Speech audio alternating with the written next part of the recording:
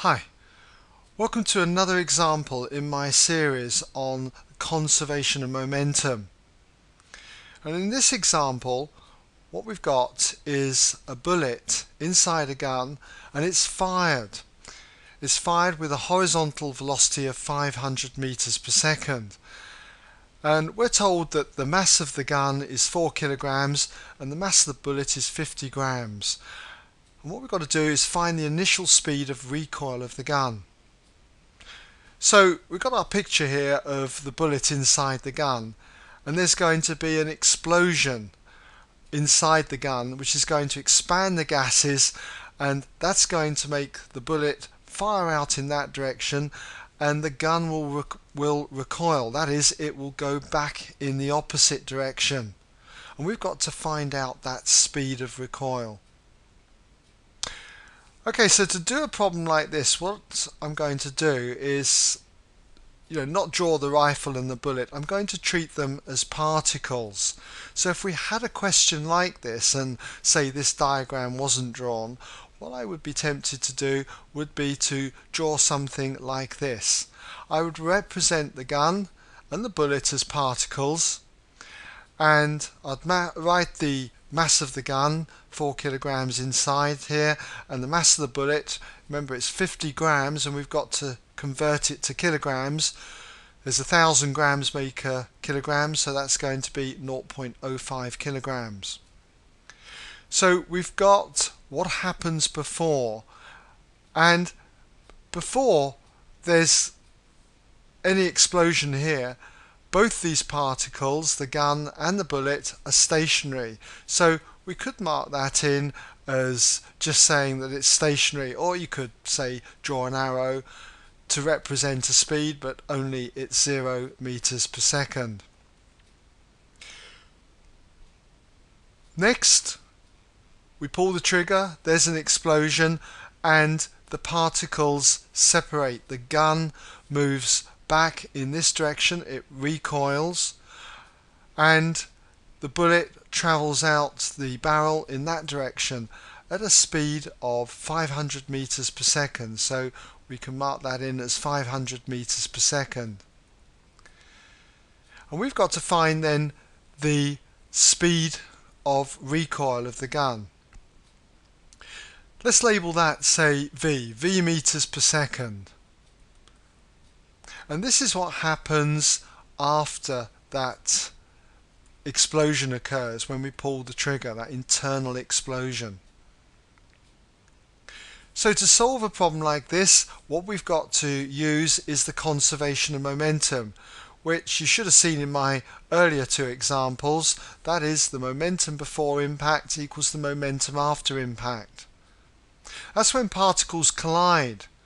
But equally, we can apply it in this particular case when there's an internal explosion. So if we apply the conservation of momentum, let's just mark that in, the conservation of momentum, so that the person reading it can understand where we're getting our equations from. So if we apply the conservation of momentum, we're dealing with vector quantities, because momentum is mass times velocity, and velocity is a vector quantity. It has a positive sense. And that positive sense would be sensible to take it to the left, because V is going to act towards the left. So I'm going to take towards the left as positive, and I'd always suggest that you mark that in on your solutions. So, applying the conservation of momentum, the momentum before impact, what we've got is the initial mass of the gun, 4, times its velocity. Well, its velocity was 0. Then we've got to add the momentum of the bullet. The mass is 0.05 and its velocity also is 0. So this is a bit pointless, you may say, because it's just going to come to 0. Okay, but it just shows you hopefully how we formulate our equation. So this is the momentum before impact, and this is going to equal the momentum after impact, what we have here. Now you've got to be very careful here, because if we take the gun, its mass is 4, and we've got to times it by its velocity.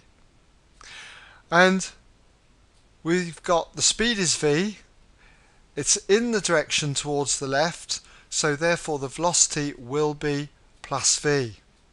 And then we have to add the momentum of the bullet, so that would be mass times velocity. The mass is 0.05 kilograms. The velocity, however, is a speed of 500 meters per second to the right, in the opposite sense to our positive direction. So the velocity here will be minus 500. Now if we work this out, okay, what we've got over here is 0, so this comes to 0, and we've got 4v, and then we've got 0.05 times minus 500, which is minus 25. Rearrange this equation by adding 25 to both sides. You get 25 equals 4v, and then if we divide both sides by 4, you end up with v equaling 25 divided by 4, which is 6.25 meters per second.